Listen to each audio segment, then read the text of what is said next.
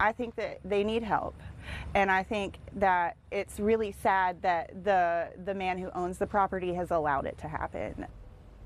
A homeless encampment along Pfafftown is sparking concerns from neighbors who say they no longer feel safe. The growing site, it's known locally as the Pfafftown compound, is now the center of attention for both neighbors and county officials as they look for some sort of solution here.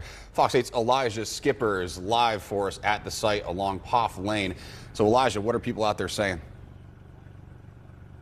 Yeah, neighbors tell me that this situation at this site has been escalating over the past year, but county officials tell me they weren't made aware of how serious things were until late July. I'm going to step out of the way and have my photographer show you just how serious this situation is. You can see some makeshift shelters. Yeah, I see a fishing rod and a couple picked apart motorcycles and cars. You can see just how serious conditions are, and I'm told by the county that if they'd known about this earlier, they could have intervened before it became this serious. I don't think many people would choose to live in the conditions that have developed on that property. Makeshift structures, blue tarps, and garbage as far as the eye can see. 4780 Pfaff Lane is simply in disrepair. It appears to my staff and me that there are multiple people living on the property, but we don't know how many. When passing that nearly 4-acre property, you can see just how large the encampment has become.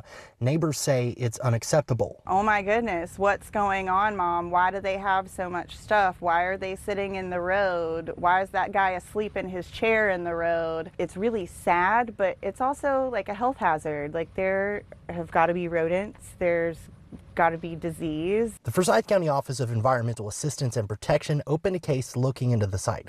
They say they've contacted the property owner, who has signed an abatement agreement promising to remove the solid waste from the property before November 5th. There has been some progress made, but it's been moving more slowly than I think that occupant anticipated. I think it's taking longer, but we're not surprised because we saw how much material was on the property. But county officials say items like motorcycles, cars, and bikes aren't considered solid waste, and they have no authority over that. So even though the property owner has promised to clean up, it's no guarantee all of the clutter will be gone. Because I go by before 8 in the morning, that's when they're typically hosing their fines off in the middle of the road. They've got a hose out there hosing off the things they've collected overnight. So maybe they're picking it up off the side of the road. Maybe they're finding it in the back of someone else's truck. I don't know where they're getting it.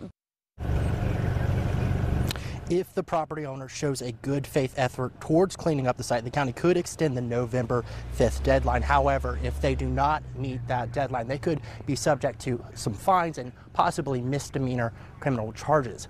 In Forsyth County, Elijah Skipper, Fox 8 News. Just have to wonder what people, like the people driving behind